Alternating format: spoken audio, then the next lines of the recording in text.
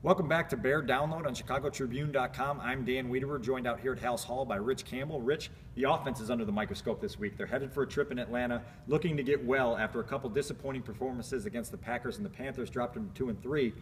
They believe that there's reasons for optimism. They believe that this might be the week they put it all together. And part of that reason, Aaron Cromer talked about it today, is that they feel like they're getting back toward full strength. A couple of their starting linemen back in the mix, a couple of their receivers back to full health. What are your thoughts? Yeah, it was interesting to hear how confident and upbeat Aaron Cromer was today because of what he's seen in practice. It's something that we don't get to see, the fans don't get to see. It's behind closed doors, but they feel like the pieces are finally getting back together. Obviously, the guy that stands out is Brandon Marshall.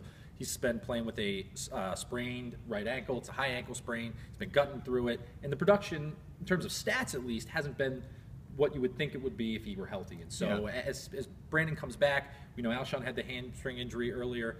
You can understand why some of these parts were a little bit loose on this offense, and they haven't yet passed the 28-point plateau, something they did 6 times a year ago, haven't done it a single time this year. Look, a big part of the problem against the Panthers was pre-snap penalties and turnovers. The Bears can point to those and say, we get rid of those, we're in much better shape. But the other part of it, as Aaron Cromer mentioned, is with all the injuries, with all the things that added up, things were just a click off. They were a little bit out of rhythm, out of sync, and all of a sudden you're out of sync at one part of the line, you're out of sync at one part of your route.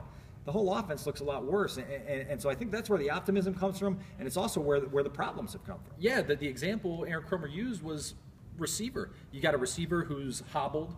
That makes your protection look a little worse, and it kind of snowballs from there. And so the Bears feel like if they get this together against a suspect Atlanta defense, that they'll get it rolling. Well, and I think that's the biggest thing. They're going up against a Falcons defense that's been gashed by a couple of different teams, and we'll see where they go from there. Obviously, Brandon Marshall reveals today that his injury was supposed to be a 4-week thing. He didn't miss a single game.